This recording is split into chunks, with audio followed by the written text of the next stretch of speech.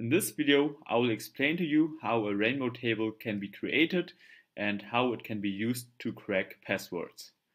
So let's say an attacker has retrieved a hash of a plaintext password and wants to find out the plaintext password.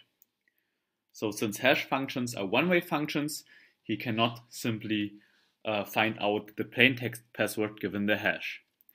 He can thus use rainbow tables to possibly crack the password.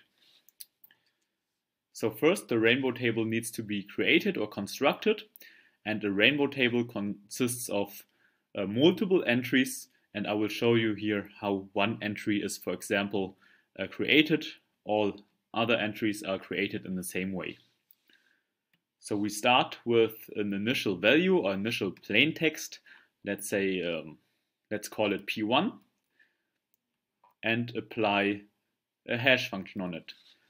We believe that this hash function was also used to create the hash of the plaintext password that we are looking for. So what we then get is the hash of P1, and what we then do is we apply a reduction function R.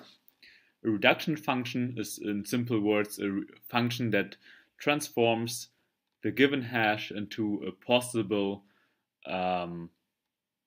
password, or into a plaintext that is a possible password. This could, for example, be a base 64 encoder. So what we then get is another plaintext, which was calculated by applying the reduction function on the previously computed hash function. And we repeat this process as often as we like. So let's say we do it again. And so we hash this, get the hash of P2, use the reduction function again to get P3. And we do this as often as we like. Let's say we just do it one more time. We use the hash function. We get hash function of the hash of P3. Use the reduction function and get P4. So the only values that we now save in our rainbow tables are the words or the values P1 and P4. So let's say the rainbow table, which I just call table, is just a set of pairs where each pair contains the starting word and the word at the end of the chain. And we do this for a lot of other starting words. So we get a set of pairs.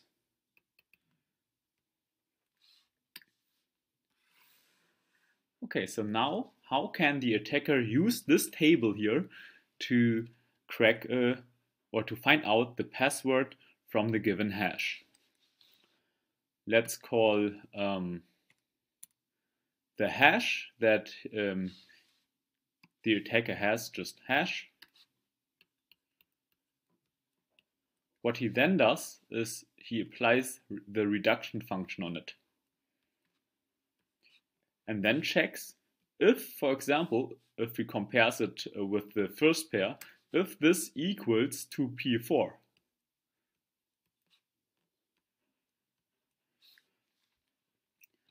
If so,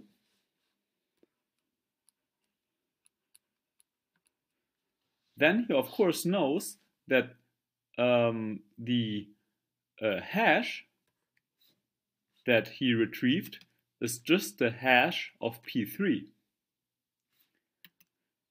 So what he can do is, so he knows the password is P3. So what he can now do is just apply the whole operation again on P1 until he gets to P3. So what he does is, yes, he looks up the corresponding starting word of P4, which is P1.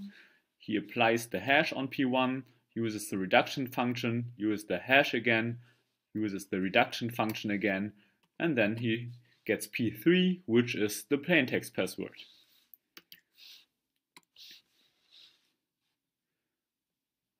So hash of P1 and then a reduction function and so on until he gets P3, which is the password that he was looking for. What if that's not the case? Then he uses this. Whatever he gets, if it's not P4, he uses the hash on it.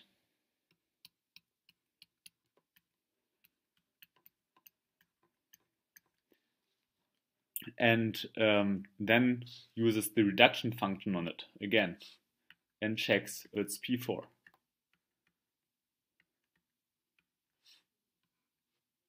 And repeats this whole process.